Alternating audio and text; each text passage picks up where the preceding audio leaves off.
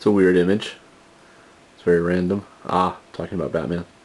I just muted it. I've been watching this documentary about Batman on Blu-ray, kind of in the background while I do my nengajou. Nengajou are New Year's cards, and I've actually made a vlog about this before, but I just thought I'd show you what I'm doing this year. Normally I buy cards like this, say Happy New Year, you know, and they you've got some space in here to write, and then on the other side is your basic, you know, Japanese style of writing the address. So you write the address like that and put your return address down there, and you know, the cards pre-printed. And this year, you know, it's the rabbit is the zodiac symbol for the new year 2011. So there's just no end to cute bunnies. There's all of them. That's not going to focus. And so you've got just very simplistic cards, and then I'll write all in this white space, and then you address it. But what I did this year was I bought some blank cards. So I thought I would make my own nengajou. So I bought some stamps, like this is a Snoopy stamp, and I bought some multicolored ink. These are seals or stickers, and you just peel off the backing and you can stick it on. This says, if I turn it around, you can say Happy New Year, and it's very simple font. This is a very nice bunny. This is Peanuts again, which is very popular. It's not going to focus, but it's Woodstock. Another bunny thing. And then I bought this one stamp kind of separate that says akemashite o-medetō-gozaimasu, which is, and I'll just show you right here on a piece of paper. So it kind of comes out all multicolored, although that didn't quite come out right because I haven't inked it recently.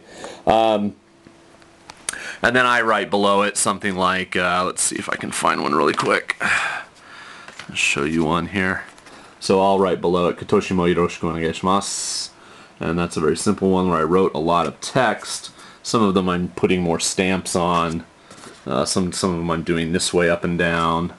You know, I'm using the stamp there, and then I'll put a stamp on the back.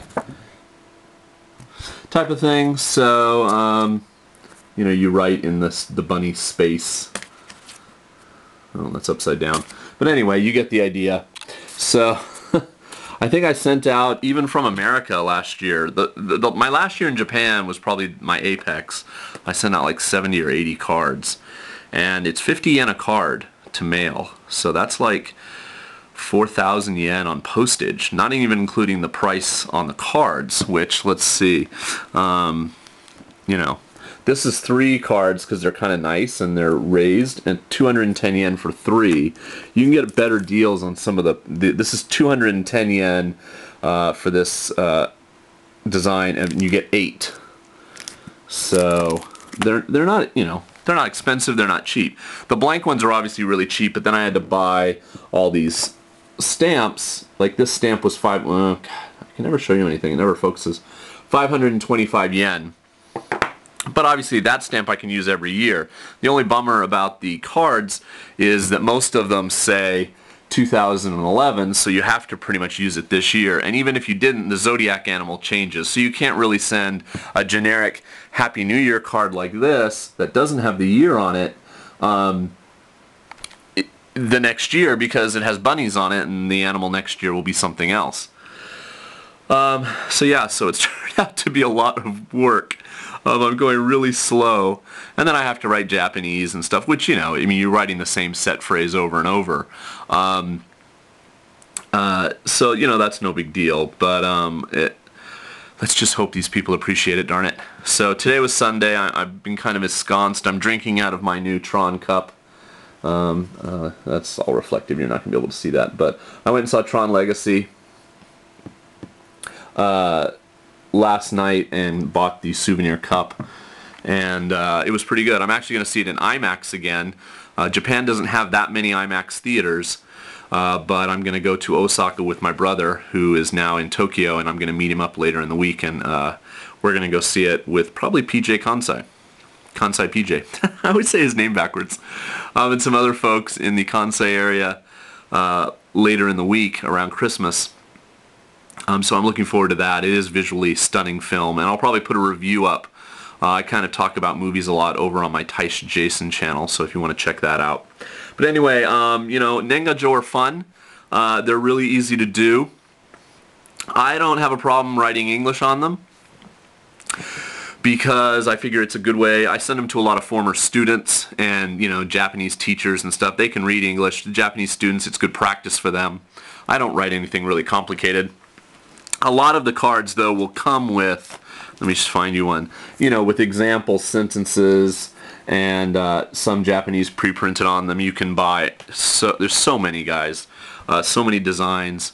So it's fun to do if you come, but yeah, you have to set aside some time if you want to make one like I am here with the stamps. But no, they've been fun. I mean, I've been enjoying doing them. It's upside down again. So, nengajō. Happy New Year. This might be the last vlog I post before Christmas because I'll be gone for a few days hanging out with my brother.